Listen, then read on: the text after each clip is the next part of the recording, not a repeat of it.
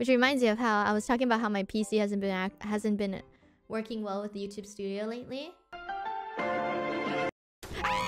And Ami told me that, like, oh, do you have an Intel?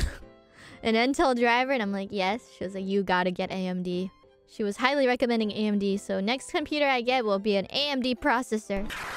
She's like, yes. You have an Intel? Yep, I know. So I was like, okay. Ami the tech sage says so. It's probably true. I'm pretty sure my Intel has a lot of cores though, like enough cores to be able to handle streaming, but I guess not.